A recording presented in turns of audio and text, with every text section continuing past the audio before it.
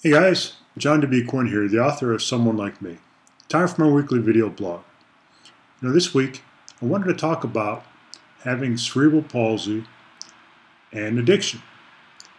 And I often wondered if people that have a disability such as cerebral palsy are more prone to being addicted to drugs and alcohol. Readers of Someone Like Me know that I've been sober for 15 years now. Just celebrated 15 years of sobriety on the 4th of July. And I tell that story in my book.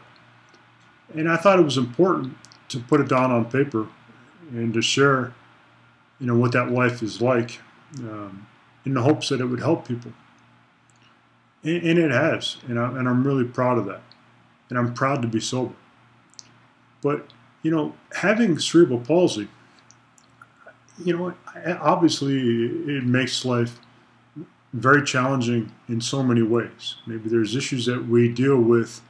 I know I deal with pain and some frustrations in the fact that I can't do things as easily and as smoothly as my able-bodied friends, and that can lead to frustration. And I used to turn to alcohol to, make me fit in society a little bit, maybe numb the pain that I was feeling from the cerebral palsy. I really don't know. I think I drank because I like to drink, to be honest with you. But it is a very serious issue in today's society, and I think that anybody that is dealing with cerebral palsy might be more prone to becoming, an addict in some way, shape, or form, because it is frustrating and it's so easy to turn to drugs or alcohol, to change that reality a little bit.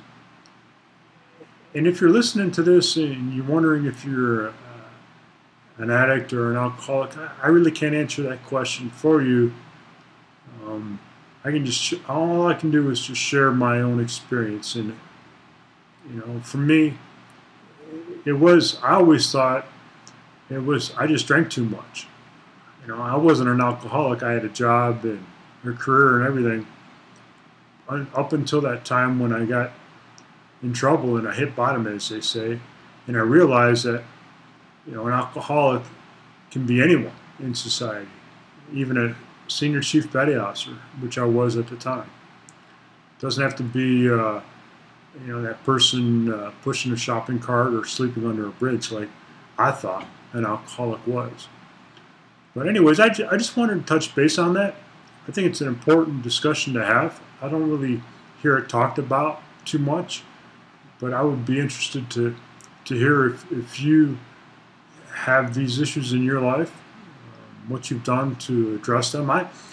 For me, it's a question of acceptance, and then once you accept it, you move forward to try and get the help that you need for yourself. And if you do need help, please understand that it's okay to ask for help, because people want to help you. And I think it's a sign of strength to say, hey, I've got this problem and I do need to help.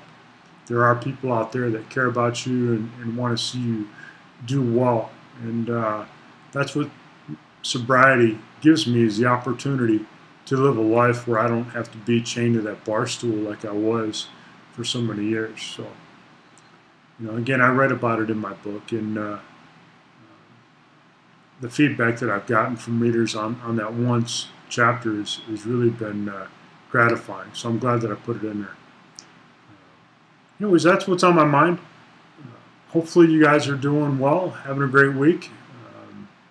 Love watching all the video blogs and everything that's going on, and I love connecting with you guys. So keep it up, and let's do it again next week, all right?